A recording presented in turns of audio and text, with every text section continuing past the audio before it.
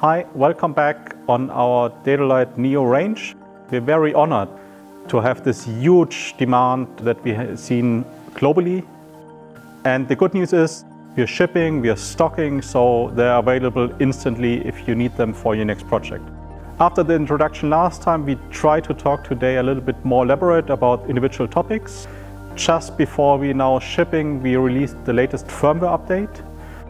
The good news is, ideally, we expect this to be the last firmware update. We're talking about mono or bicolor systems, so we don't see the huge need of having constant user updates for the firmware.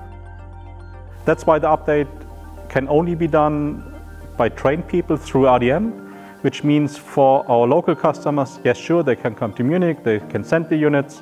For international customers, go to your local agent. For bigger rental houses, it's not a secret. We're going to train you online how to do the updates, but all the units that you have should have firmware number 5 on them. So if you want to check which firmware is on your unit, you just go into the menu, to the info mode, and you're going to see on this unit, we already got the shipping version, which is firmware number 5. Some of you who might have the old version see number 4. No problem to use it. We just added features. We did not do any dramatic changes on controls. One of the key features which I needed for myself in a big studio project where I was hiding the ballast and accidentally changed the DMX addressing is the lock function. So today, if you press the menu button for a little bit, you're gonna go in the lock screen itself. If you have the preset of the screen to be black out after a couple of seconds, it would black out. Once you hit a button, it would remind you you're still in the lock mode. All the control by cable or wireless would still work as expected. To unlock, you hit the menu button for a couple of seconds and you're free to control your light as you're used to. One of the requests which you implemented in the latest firmware was actually the accuracy of the bicolor units when changing the color temperature, where we thought originally for the main use, you would set your color temperature to a certain level, look visually, and if it's okay, you just leave it. You would never look on the screen itself. But today with LEDs, customers want the exact value and repeat the exact value. So we decided to improve it as good as we can, taking into account we're still using mono or bicolor LEDs, which have a binning, which means it's a range of color temperature. So we agreed to build an average level. All of our electronics after manufacturing are now calibrated. Since each component has small variances, we need to make sure that the current coming out to the lighthead is as stable as it can be, and I think we achieved something which is a reference in our industry.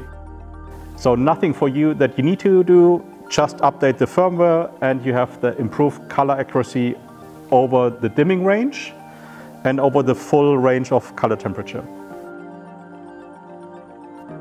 Talk a little bit about the high-speed mode which we have, which we had a lot of discussions whether we need to keep it inside because we're totally safe on all the commercial high-speed frames. We tested with a colleague and the Phantom on the regular frame rates which we would use for commercial work.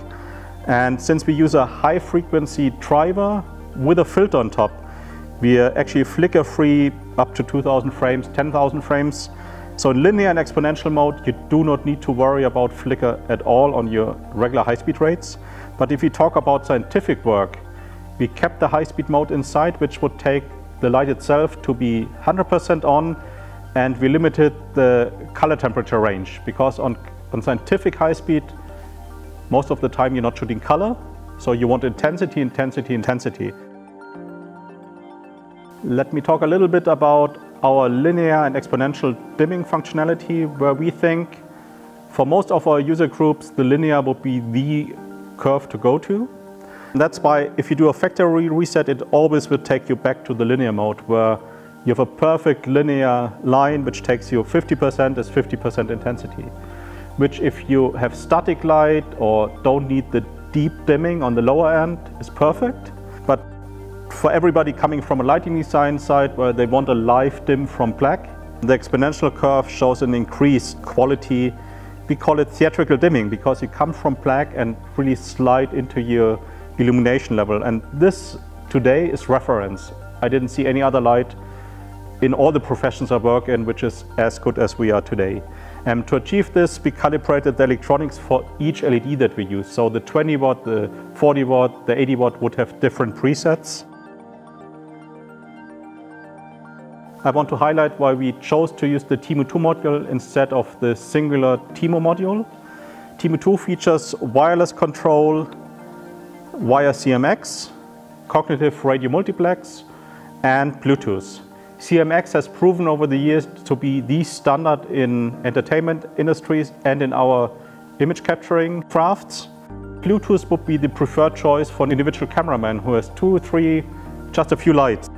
It's quite tricky to set up a CMRX system, but the trick on the TIMO2 module, it's the entry point into the CMRX world. So for people who want to work with the Blackout app and don't want to invest in additional hardware infrastructure, you use the first Neo inline via Bluetooth to then be your transmitter in a CMRX environment. And we're going to show you some of the individual steps in a moment. On the Bluetooth control, soon we will be able to offer the partnership with ProLicht and the ChromaLink app, which means all of the mono and bicolor Neos can be used in the ecosystem, which most of you would already know and appreciate. I believe most of you have read it and maybe have understood it. Our new driver, DT Neo and DT Neo Plus, will drive 34 different Dedolight LED light heads, which means the light head will be detected by the electronic, the currents will be adjusted, and the low and dimming points will be preset. So if you start with one system, you just can add the light heads according to your project and scale it up or scale it down, which is unique. The mechanics of the housing of the new Neo system allow you several mounting options. So the easiest running gun is just to slide out the little yoke and hang it on a tripod or whatever is available, a screw in the wall. All our sets will be shipping with this little V-mount adapter, which slides into our mounting rail and just locks firmly and became a standard in all the EMG workflows. Through this rail, you can add a lot of different mounting options, whether it's a 1/4-inch thread, a 3/4 thread, a belt mount to mount it on a rig quite easily. And with this rail, you have the option to do your own mounts quite freely as well. As a lighting designer, I want to add my thoughts on the optical benefits of using a mono or bicolor LED system as we see it in the Dedolight Neo range, and the multicolor system that we see in the Dedolight Neo color range. Optically, we always need a pointed light source, and whoever remembers our classic historic light, it was a pointed low voltage bulb. To replace it, ideally we want a pointed light source. With LEDs, the more wattage or lumen we want, we need an array of LEDs, so virtually becomes just bigger. That's why the monocolor system is always optically preferable, because we got the smallest packaging. A 70 watt array mono would always be half the size of the bicolor, where we have twice the amount of LEDs.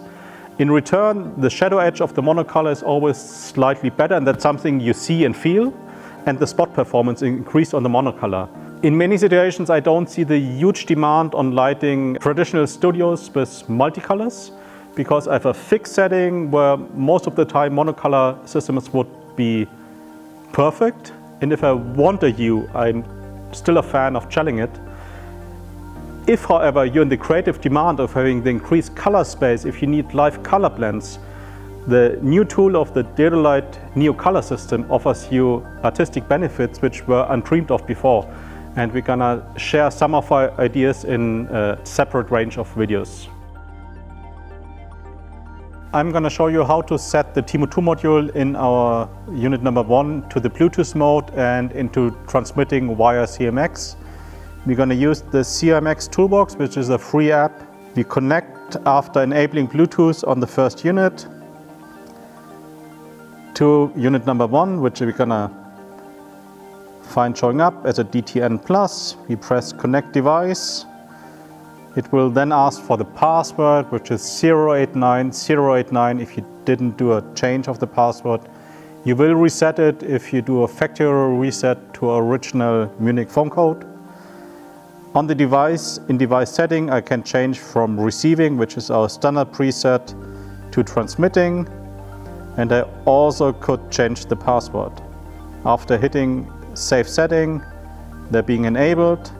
And to start the linking process, I need to do it via the app by hitting link. So now the device is open for linking and I can connect device number 2, 3, 4, 5, all the ones in the daisy chain via CMRX. So we connected our electronic number 1 via Bluetooth to the Blackout app on the iPad. And unit number 1 we set in the transmitting mode and connected it to unit number 2 and the ones following as CMRX fixtures. So after patching in the software, I have control of the individual units after addressing the DMX channel, intensity and color temperature.